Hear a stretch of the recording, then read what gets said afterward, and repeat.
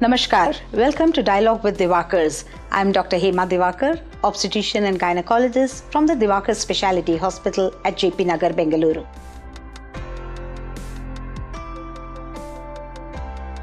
Let's talk about IVF.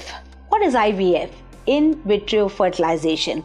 Many of your friends may turn around and say, oh, you've been married for 1 year and you've been trying for a pregnancy and the pregnancy hasn't happened.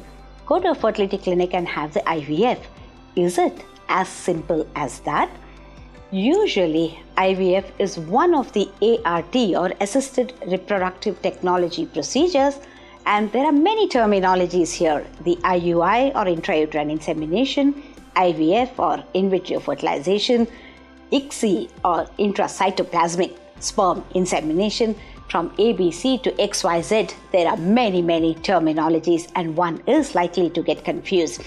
These are sophisticated, higher-end, artificial procedures for reproduction.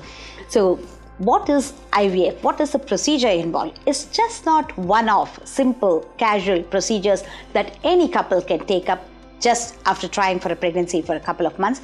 The doctor will have a detailed assessment both of yourself and your partner and rule out all other simpler ways of helping you to get pregnant, and then she may suggest an IVF procedure. That means the fertilization or the formation of your baby has to happen in vitro. That means outside of your body, and then the embryo or the baby or the fertilized product has then to be transferred into your womb.